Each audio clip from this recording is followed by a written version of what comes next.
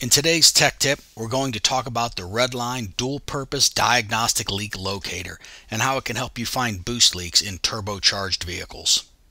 I'm sure you're familiar with our low pressure machines, which are critical for testing evap systems. I want to give you a quick tip to show you why high pressure systems should be in your shop. I'm sure you're aware that turbos are taking over the industry. More than 1 in 3 cars built in 2019 features a boosted system. Think about it, the EcoBoost has been around for more than 10 years.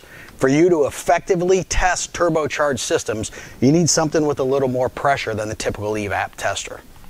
Redline high pressure machines feature adjustable pressure so you can safely simulate boost conditions. The concept is simple.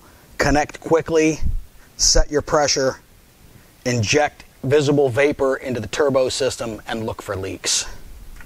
Our high pressure machine features an inflatable bladder that makes connection quick and easy. Insert the bladder into the air intake system and inflate.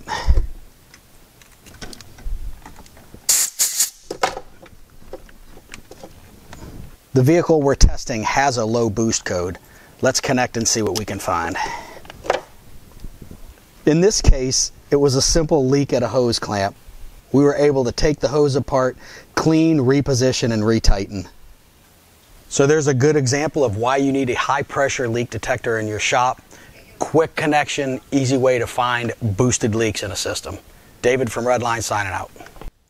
Thanks for tuning into this week's tech tip. If you need technical assistance, Redline's legendary customer service is here to help. With ASE Certified Master Techs just a phone call away.